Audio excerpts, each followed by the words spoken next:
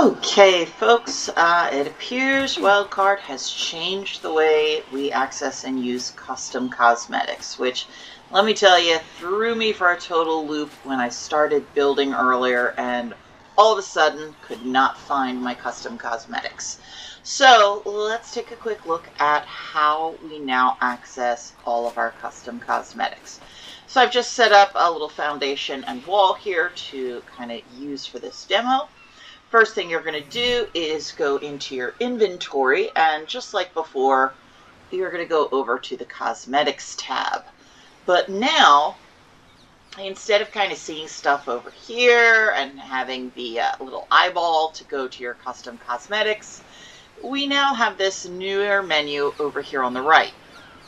There are two tabs, Item Cosmetics and Create Cosmetics. So down here is a filter, so you can kind of filter it by different types. But if you're looking for custom cosmetics that you have downloaded, you're going to come over here to where it says Create Cosmetics, not the most intuitive choice. And first you're going to see any unlocked cosmetics. These are apparently some things from like the Frontier pack, the Steampunk pack, all of those good things.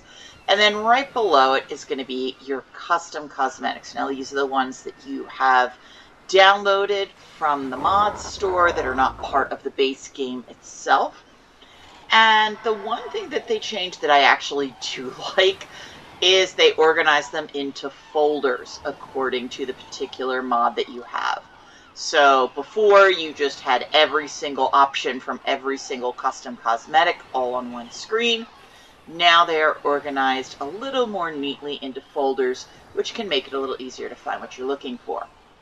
So I'm going to come in here. This is my modern skins, I believe, and I'm just going to double click on that to open it up. And here are all of those skins. Now if I want to see that a little bigger, I can expand this window to see a little more. And if I want to shrink it down, that's going to shrink it down for me. So let's go ahead and I'm going to grab the planks and I'm going to drag it over here to the cosmetics menu. Now what confused me at first, you drag it over there and nothing happens. You would think if you're pulling it over here, it's going to appear on this menu, but it does not.